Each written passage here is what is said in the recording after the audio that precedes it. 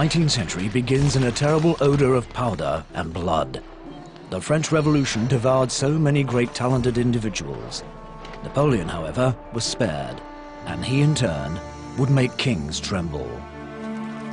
Empire and monarchy, then a republic and a new monarchy, would tear each other apart, but the people would still discover and exchange recipes and cooking secrets. The French discover beefsteak, while in Britain, people would clamour for dishes à la mode de Paris. Finally, another revolution, non-violent for once, the Industrial Revolution, would change eating habits. In the middle of all these tumults and upheavals, there were some gastronomists who quietly ensured that freedom does exist, at least when it comes to eating well. Fort bien, venez, approchez. Disposez là, notre Charlotte au chocolat. Antonin Carême, a master cook of many a feast in the years of the Empire, puts finishing touches to an extraordinary feast. On this day of September 10th, 1812, the rumour is spreading through Paris that only 3 days ago, Napoleon appeared to have won a decisive battle that would open the doors of Moscow to him. Such an event deserves to be celebrated with dignity, with out-of-the-ordinary menus. History informs us that mounds of langoustine, salmon galore on beds of crayfish and charlotte cakes, Russian style, adorn the dining tables. Antonin Carême was without doubt in France the king of master cooks of the time. His promotion was typical in the First Empire. Only 10 years ago, he was a simple apprentice under Bailly, the most famous pastry cook of Paris. L'élégance de cette fabrication.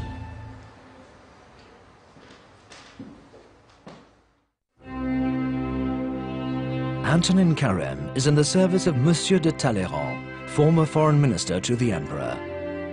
Talleyrand is not always delicate when subjected to his terrible crises of gout. He denigratingly accuses his cook of spoiling the dish. Carême is oblivious and retorts diplomatically, "Monseigneur, my honor is to whet your appetite by the variety of my cooking. I am not responsible for the humor of your stomach."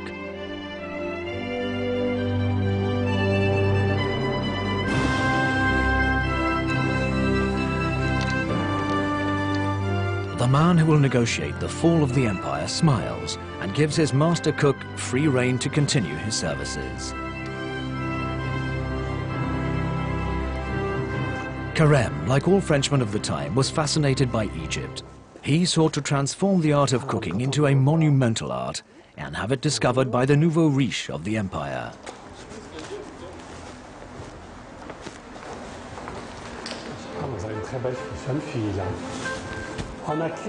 These men and women who climbed the steps of Empress Josephine's Beauharnais Palace in a competition of bowing and curtsies were not so long ago simple craftsmen, tradesmen, or even soldiers.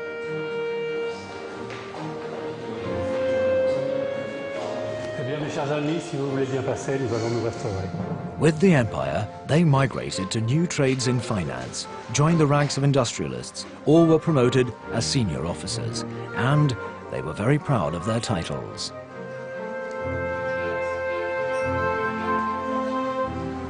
Whether they be barons, counts, or duchesses, the dining table is the favorite place to announce their rapid social ascension. Carême knew how to vehicle their desire to dazzle.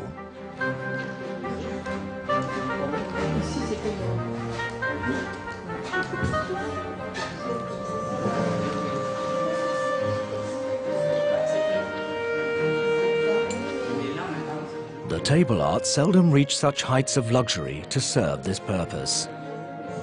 Crockery, salad bowls, salvers, all are made of solid silver, or better still, gold-plated of up to 22 carats.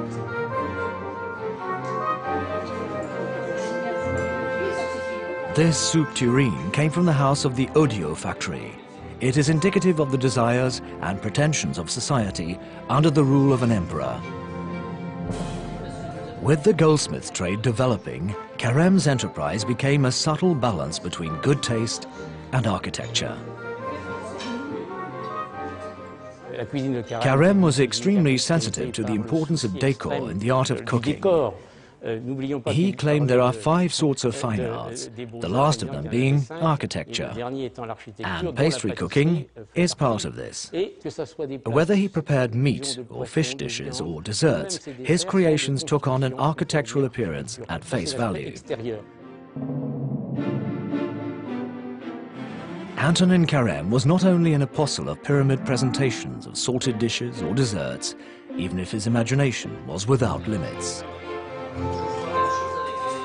For this dinner, he composes a merengue of veal as homage to Bonaparte's first major victories. This traditional dish of the Empire period, bearing the hallmark of Carême, would considerably evolve. Veal fried in olive oil accompanied by eggs, tomatoes and garlic, cooked quickly at the eve of a battle, was transformed into veal sauté, accompanied by mushrooms and olives in a tomato sauce with glazed onions. Thanks to the reputation of his recipes, Carême became emperor of the kitchen for many a court in Europe. Napoleon would have liked to find the time to dine at these conquered tables.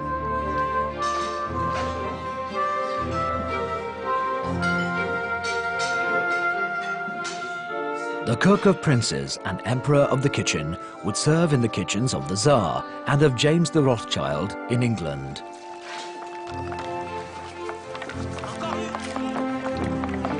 Antonin Carême was the last great master cook. Following his death in 1833, nouveau riche and bourgeois chose to desert their banquets for social activities in restaurants. This was a legacy of the French Revolution.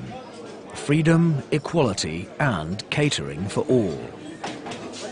Or almost, since to be treated like a king at the table, you had to be anyone but a workman or peasant.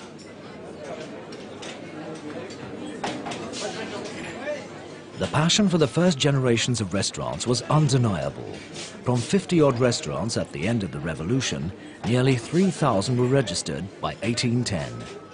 This sudden explosion corresponded with the rule of 3.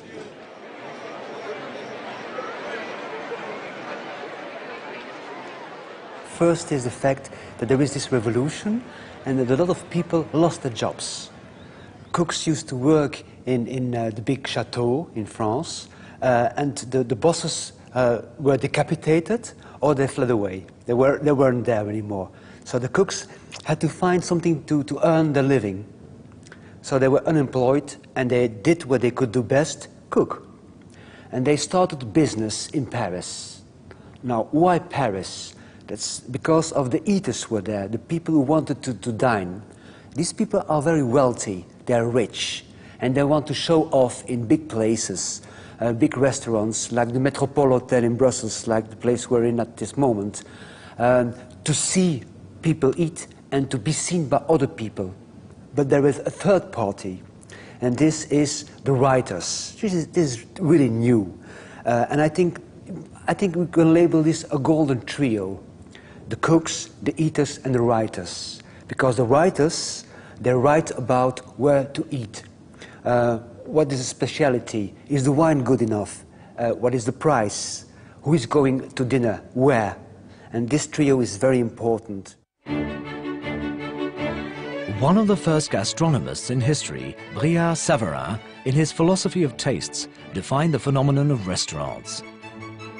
They are a venue where the trade consists in offering the public ready-to-consume feasts, with each element bearing a fixed price. Very quickly, restaurants proposed a variation of menus. From simple establishments proposing broth as a starter with a single dish, to larger restaurants with prestigious menus, they became essential venues for the bourgeois class and fashionable people.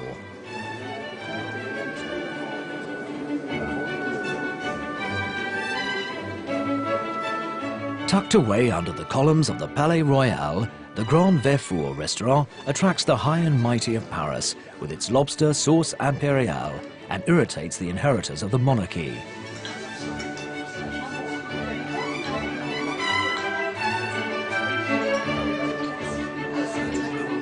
In spite of the political turbulences which shook the 19th century, restaurants would continue to be very frequentable places. According to the writer Honoré de Balzac, they were genuine thermometers of society. I think that the restaurants are the most clear sign of the new bourgeois culture in the 19th century. The aristocrats is the 18th century, the 17th century, etc. The 19th century, it's a new century. And of course these people can meet in other places, but a restaurant is an open place, theoretically. Everybody can come in, but practically it's a very closed place. You have to have the money. And so these people want to meet each other in places where they were, where they could eat well, because that's important also. The new civilization of the taste, of the good taste, le goût. And it's an introduction perhaps to have a business meeting or to have an arrangement whatsoever. Once you have enough money, you can go to this place, which is a very social, a very socially important place to go, to be seen and to see other people. The art of expressing one's social success at the table took a new turn once Napoleon, who decreasingly endured formal dinners, started a culinary revolution by launching the idea of a buffet supper.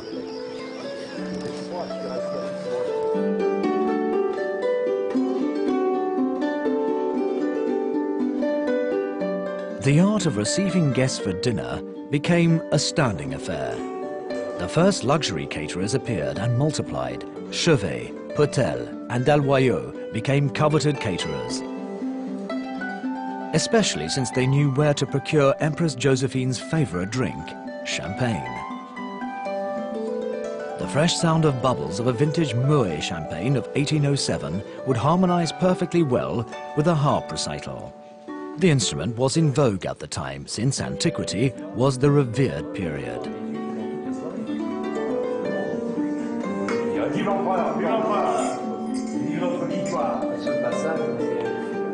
The guests are enchanted and move towards an inspired buffet where stuffed tomato, a very smart dish for the time, dominates. It has been only 10 years since tomatoes first appeared in Paris, having been transported with stocks of food by soldiers from Marseille coming to defend the Revolution.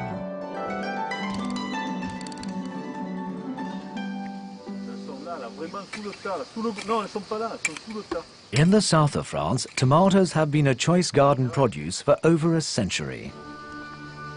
Horticulturists cultivate the plants in rows, known as buissonnantes. Consequently, tomato plants become true bushes.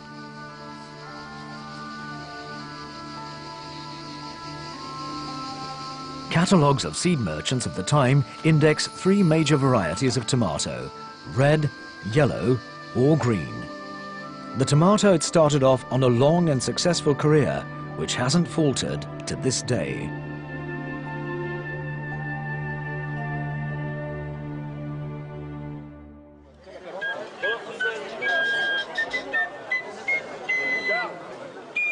Far from luxurious dining tables and the discovery of love apples, as tomatoes were called, the ordinary soldier of Napoleon's army had a much more frugal diet. Every year, the day before the anniversary of the Battle of Waterloo, Bivouac Plancenoit prepares the campfire. He's lucky, it's not raining today.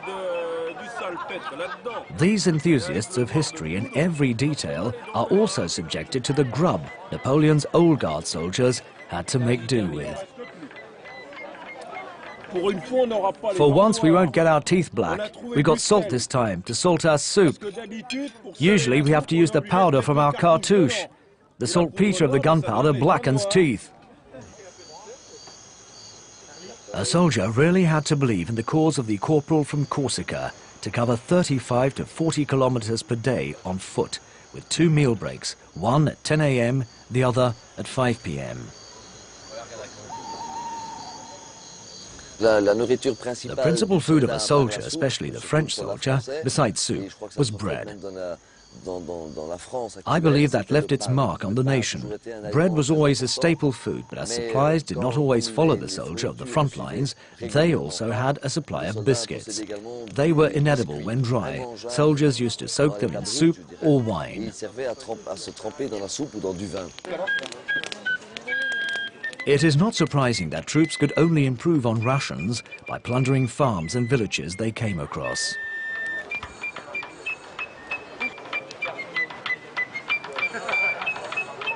To transform food supplies into an odorous pot of soup, some 4,000 camp followers accompanied the emperor's troops.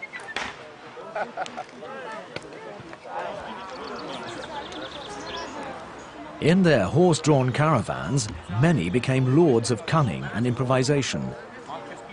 They had the responsibility of officially distributing alcohol before the battle. They also offered supplements for a price.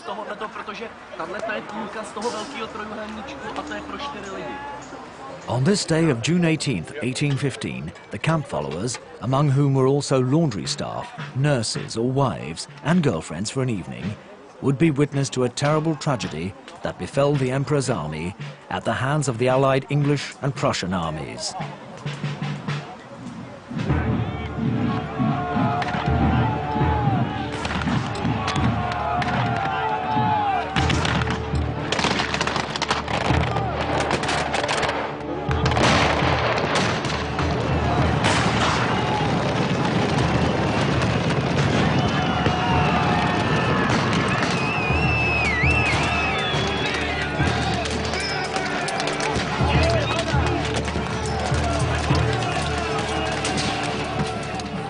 Waterloo was indeed a disaster for Napoleon.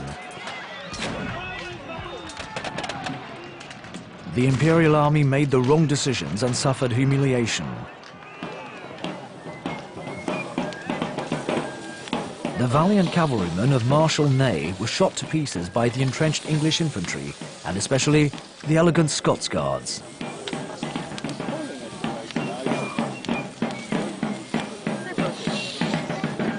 The French tried to forget Waterloo, but they did not ignore certain practices of the victors.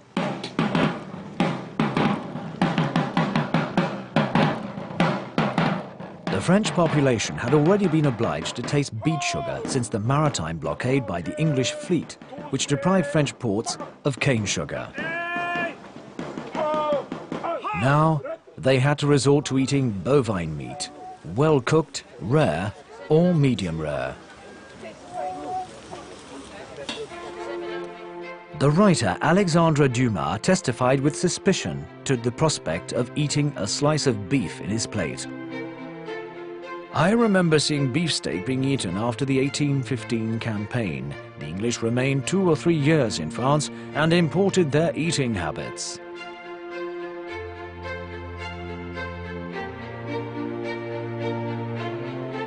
The British were truly the first Europeans to practice bovine breeding for consumption on a large scale, and now this carnivorous eating habit was being adopted on the other side of the Channel.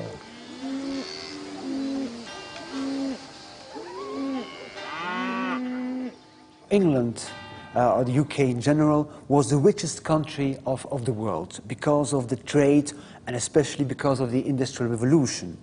So this leads to 2 developments. First, there is an increasing industrial working class with wages that are pretty high, that are increasing.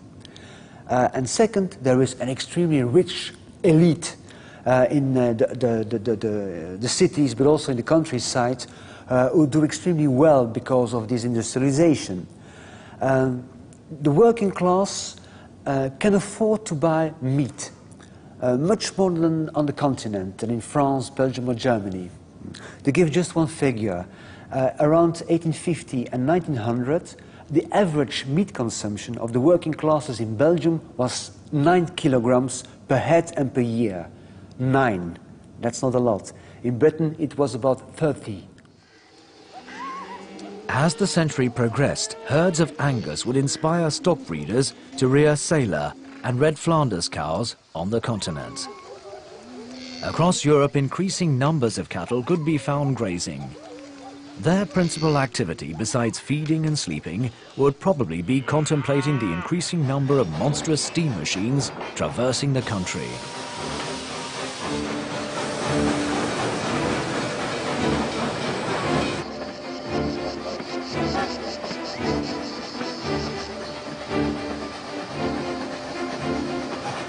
Peace returned, allowing the rapid development of rail tracks. Rail transport enabled regional products to be sold in towns and cities hundreds of kilometers away.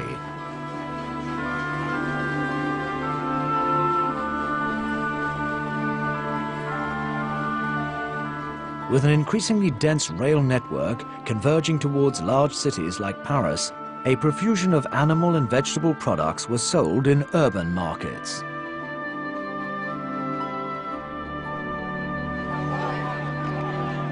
Thanks to such change in domestic markets, Europeans did not have to wonder anymore if there'd be enough to eat, but rather what choice to make.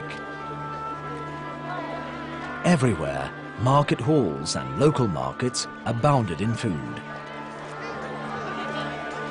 The rural population, the majority population, suddenly discovered productivity.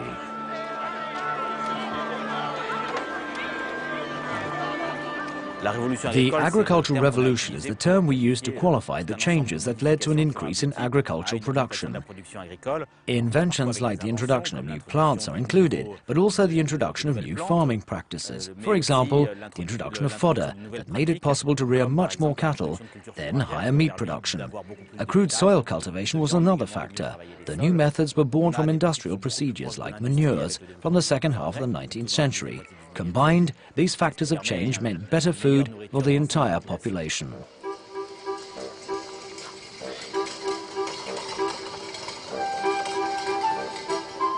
Fresh bread, eggs, potatoes and vegetables became the staple foods of the rural population. To better earn their living, the best products are sold and sent to the cities. Poultry, sheep and cattle more than often finished in plates of the urban population.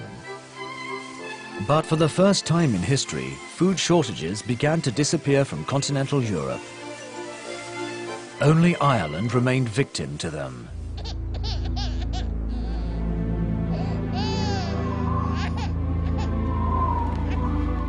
In 1845, the Irish potato disease, almost the exclusive food to many an Irishman, plunged the country into an appalling famine.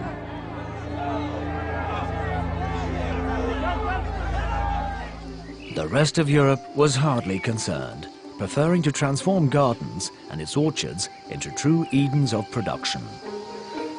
The 19th century reached record heights for diversity of foods thanks to the know-how of peasants and horticulturists, together with the aid of the seed production enterprises. The seed production experts such as Villemorin brought innovation. He improved varieties of vegetables to answer to the evolution of tastes. This evolution desired products suited to boiling, large leeks, cabbage. In fact, natural savors were being lost. Boiled vegetables were in demand. A taste for more sweeter vegetables such as French beans, peas and carrots developed. The sweeter, the better. The seed production market was a response to horticultural developments spurred on by increasing numbers of consumers.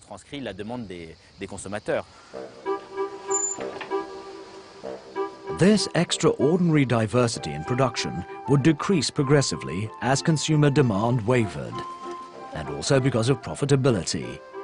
The result: out of 80 varieties of apples indexed in Europe in the 19th century, no more than 10 exist today. In the 19th century, fruits were also the subject of very detailed attention. Certain producers became true artists. Such was the case in the Montreuil market in the outskirts of Paris. Here, producers of luxury fruit practiced the technique of marking. In their urban orchards surrounded by white lime walls designed to accentuate light and heat, nursery specialists would also manage to reproduce coats of arms and portraits of customers on the skin of their fruits.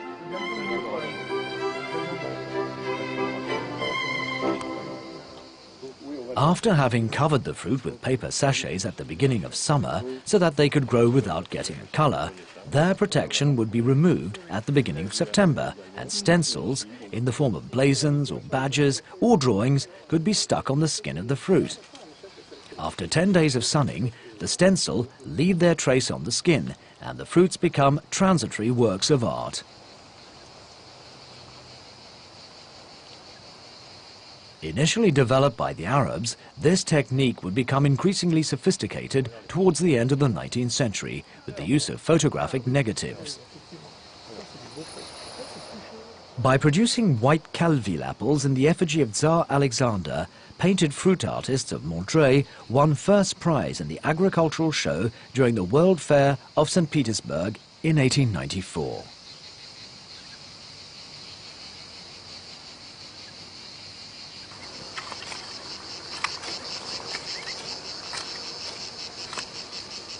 Tastes have changed. Agricultural production has increased.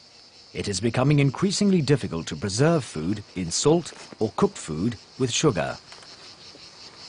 To manage food stocks, a whole range of techniques of preservation would be invented in the 19th century.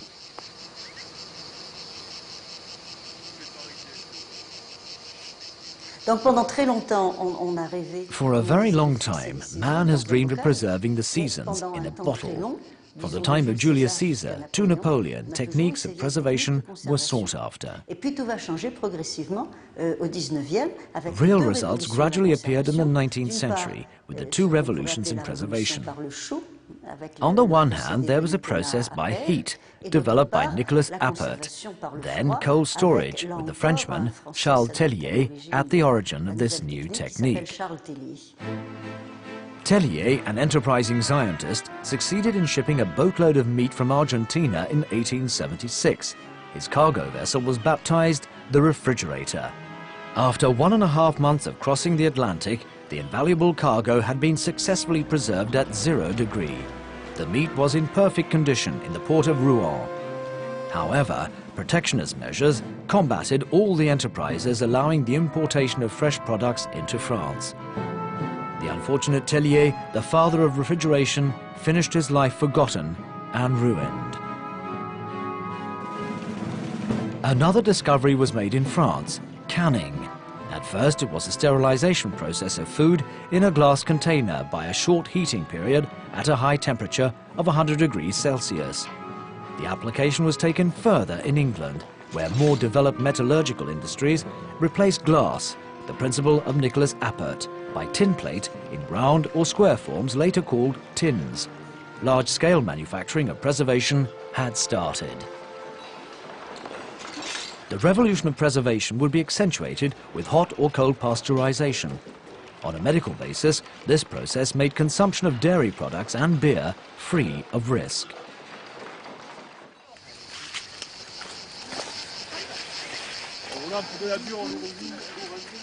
During this period, the quality of wine improved considerably.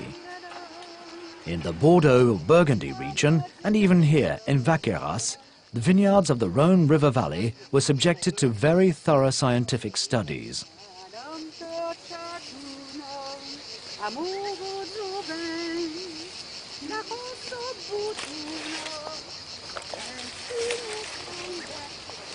Louis-Joseph Gay-Lussac elaborated a theoretical equation of alcoholic fermentation.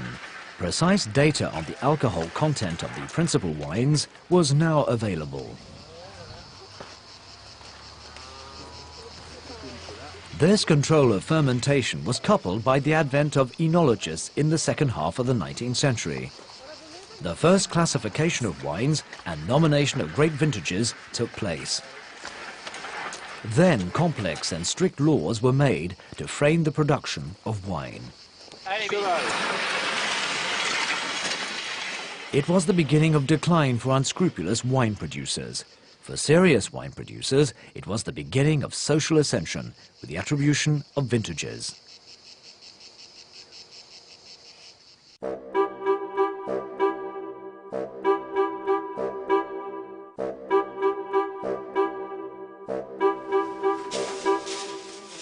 With or without good or nasty wine, bread is always eaten, especially by workmen.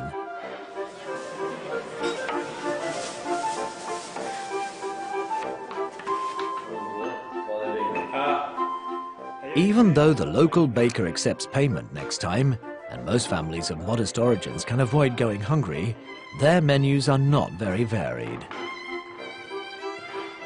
For Friedrich Engels, the great defender of the proletarian class, if a humble person does not belong to the category of workmen employed with decent wages in the new factories, he will find misery manifested in his plate. He wrote, "In families where wages are low, animal protein is reduced to diced bacon mixed with potatoes. This is the case only when a worker holds a job."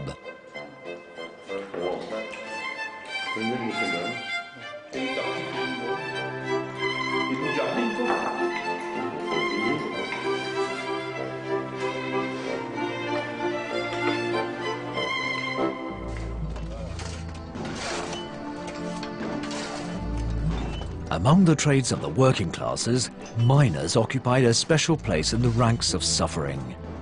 They earned their meals with sweat and toil in the dark. The extreme harshness of their work, the risks of explosions or cave-ins, and silicosis, a respiratory disease caused by the inhalation of silica dust, shortened their lives. They became emblematic victims of the Industrial Revolution. Here in the Arenberg mine in the town of Valenciennes, northeastern France, former miners pay homage to their ancestors.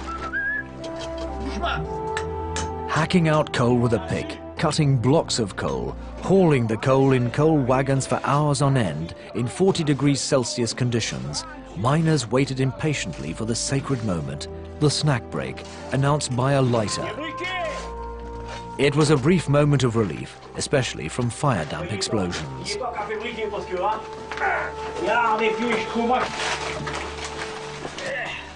Between slices of bread, miners used to snack on Maroilles cheeses, with its terrifying aroma. During the period portrayed in Germinal, Émile Zola's testimonial novel on miners, such sandwiches were almost a staple food. The black-faced miners used to soak the bread in a solution of beer and thyme or cloves. In time, these cheeses became a delicacy and lost their proletarian perfume.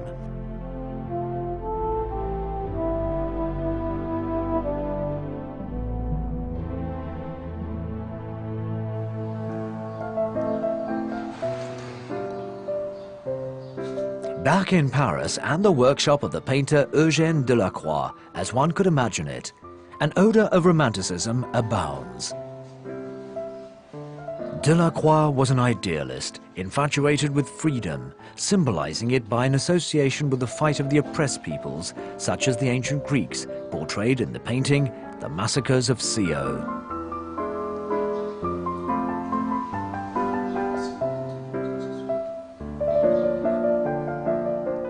The wind of freedom guided the French people to spark another revolution that lasted 3 days. The 3 glorious days of 1830, as the French call them, caused the downfall of Charles X and brought Louis-Philippe to power.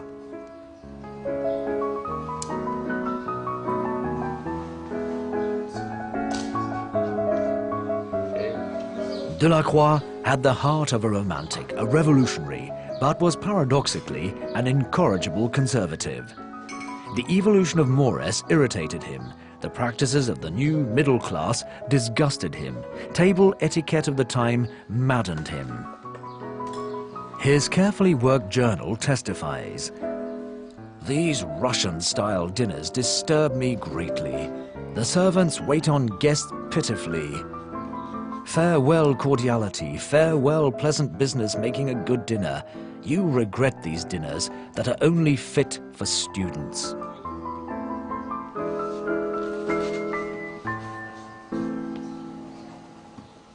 Meanwhile, Parisians were fighting for freedom behind barricades. But in wealthier circles, people had enjoyed a certain freedom for some time. The 19th century changed the face of customs. Innovation, speed, traditions were altered rapidly in keeping with the tempo of the new style of dances that made the bourgeois class dizzy with excitement. Guests could now take their partner by the waist to waltz Austrian or English style. They ate Russian style, according to the new fashion launched by Prince Kurakin, ambassador to the Tsar in Paris. Away with a sense of propriety and old-styled etiquette. Away with dancing, where seduction was all in the hands. Away with meals à la française, where one ate according to one's pleasure, with a choice of dishes to each course.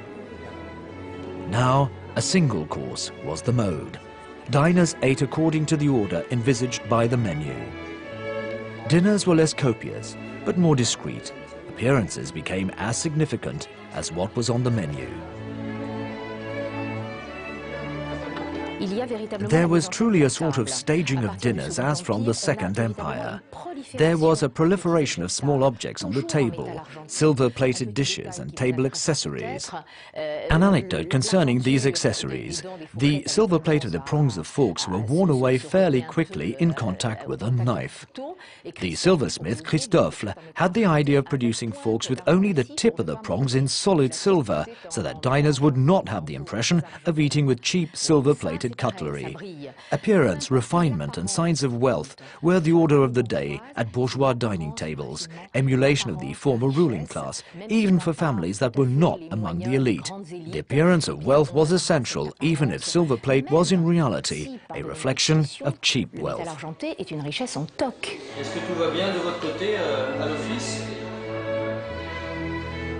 The preparation of the ceremony of dining by the servants as a collective unit. They had to handle fine crystal glasses with infinite precaution. They had to polish silver cutlery yet another time before the meal. A sparkling dinner service was a symbol of prestige for the family.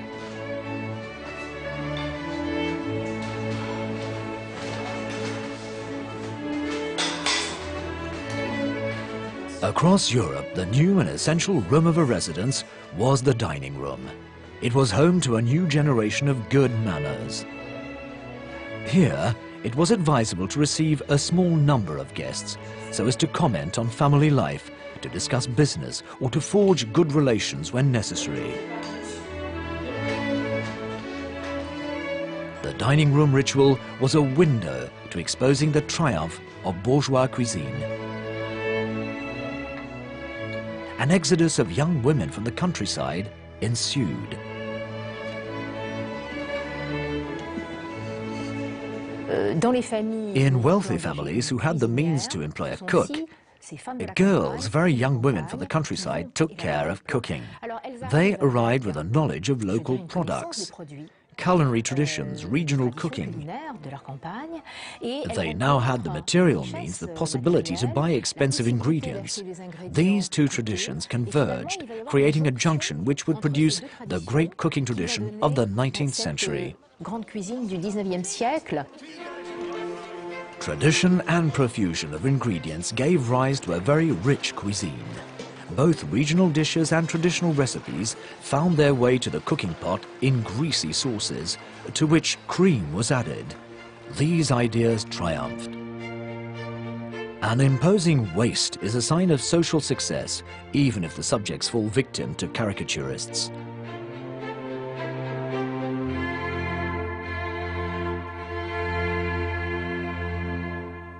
But there was an alternative. People could eat lighter meals, and more merrily. The Impressionist painters captured a new fashion, lunches on grass. The term picnic was not yet used. The Impressionist also knew how to capture the moment of a make-up session of the ladies prior to honouring an invitation for dinner at Chateau Cany, as portrayed here. For the Hanolstein family, owners of this prestigious address, it is a grand evening. A toast with champagne is a perfect way to celebrate new investments in a very promising sector, rail-bound transports. While waiting for their husbands to finish their conversation on investment prospects and proceed to the table, these ladies chit-chat about sumptuous crinoline dresses.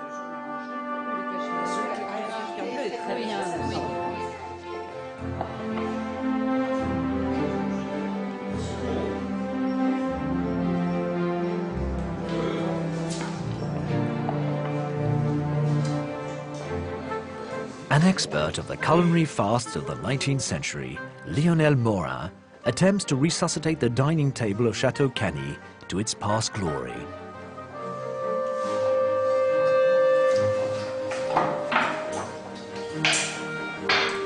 His small brigade of cooks prepared the first part of the menu that his ancestor and mentor, Auguste Escoffier, a reference in haute cuisine in Europe at the end of the 19th century, would have concocted.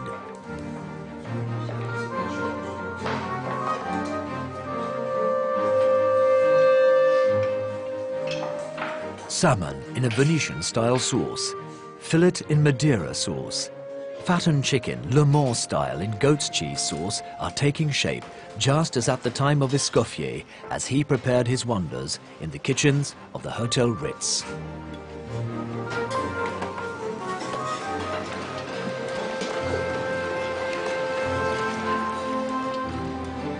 Like all the great cooks of the time, Morin agrees that one can make a treasure from rough raw material and get aesthetes to laud it. At the end of the 19th century, every menu of bourgeois cuisine was full of melanosporum, a genus of truffle.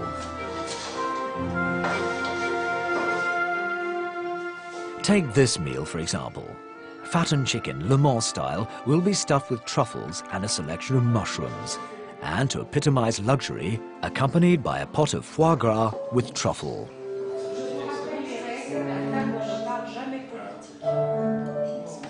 After beginning with soup, Crécy style, dinner can truly take off with vol au vent chicken. To accompany the first course, the wine waiter will propose a vintage 1841 Medoc to celebrate Félix's birthday, who today is at an age to become engaged. All wines are now drunk neat. Water is served in another glass.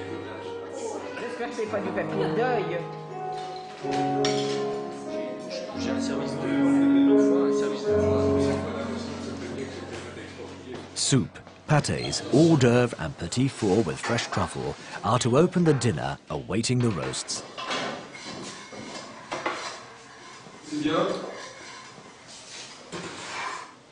Like his master Auguste Escoffier, Lionel Morin is gently cooking his speciality, cuisse de nymphe aurore, his version of frog's legs, a dish that wealthy customers and gourmets swoon over at the dining tables of the Carlton or Savoy Hotel.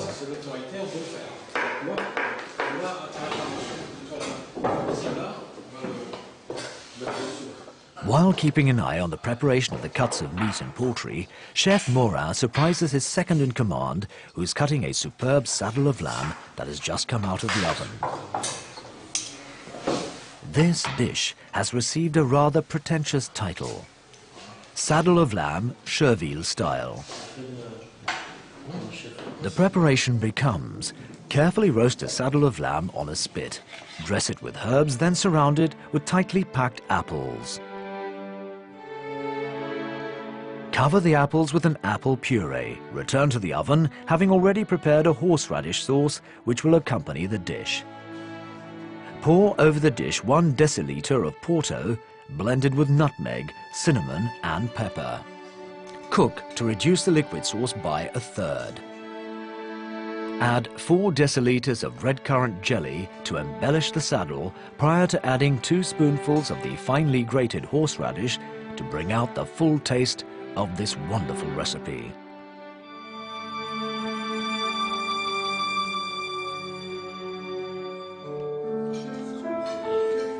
Diners, finding their stomachs a little full after all these entrees, can make room for the main course by enjoying a sorbet with kirsch. After this, they can appreciate the saddle of lamb Cherville style and thus discover the art of braised meats developed by Escoffier. Escoffier's art of cuisine is very modern. In the 1880s, haute cuisine was really very heavy, a long period of digestion was required. Escoffier revolutionized cookery at this level. He truly simplified cooking philosophy. He removed many of the fat contents from recipes. He also identified products better. He disassociated incongruous mixtures. Escoffier is still a major reference for all great chefs today.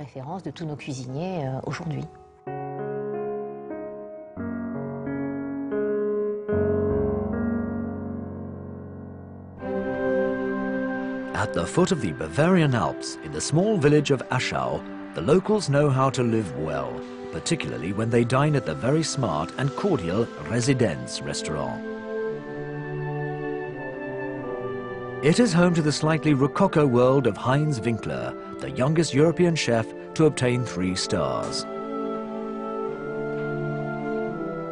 Winkler is an enlightened collector of original editions of cookery books. He possesses the works of all the great masters of cookery. In a trunk dating from the 15th century, you can find invaluable editions pertaining to the work of Scapi and La Varenne, or another edition signed by Antonin Carême.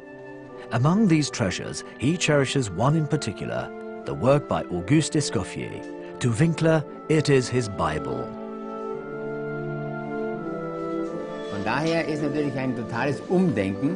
In the past, meals could be very heavy. 3 kinds of meats could be served. In the time of Escoffier, you could find poultry, calf and venison in the one menu.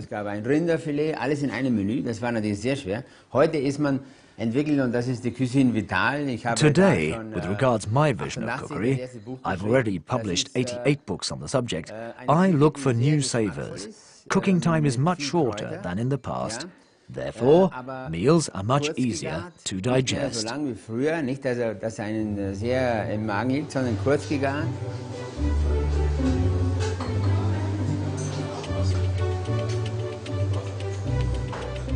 Preparing each dish, his formidable culture of haute cuisine enables him to reinvent subtle balances of savors. Traditional roast beef in salted crust, an Escoffier recipe, takes a surprising form at the hands of Winkler. One could almost believe it is a spine of lamb in a savory pie. A small revolution in cooking was made. Escoffier had the idea of mixing salt and flour to make the crust of the meat. 1 kilo of flour, 1 kilo of salt has as function to distribute heat evenly so that the roasting is perfectly regular.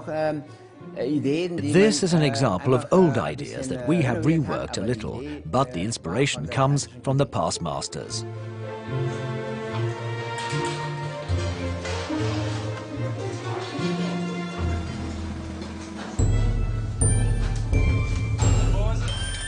Winkler illustrates this further with his turbo classic style. Add tarragon, lemon and small fresh tomatoes to the fish. It is a simple yet perfect and particularly healthy recipe, harmonizing Winkler's philosophy of cookery with the ideas of savors in the 19th century, bonding modern cookery methods and those of the past.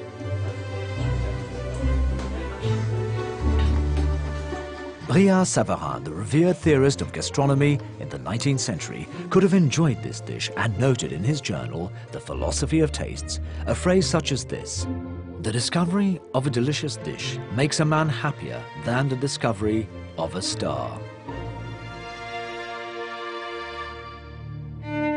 With the development of the 20th century, many people of the working classes would get plumper, while people of the upper middle class would start to think of their figure. The developing catering industry would start to dream of creating 1, 2 or 3-star chefs. Carême or Escoffier could never have imagined the incredible evolution of cooking which followed the emergence of the food industry. Because of this, our dining tables would bear the weight of abundance. Quality would often be absent, however. But that is another story.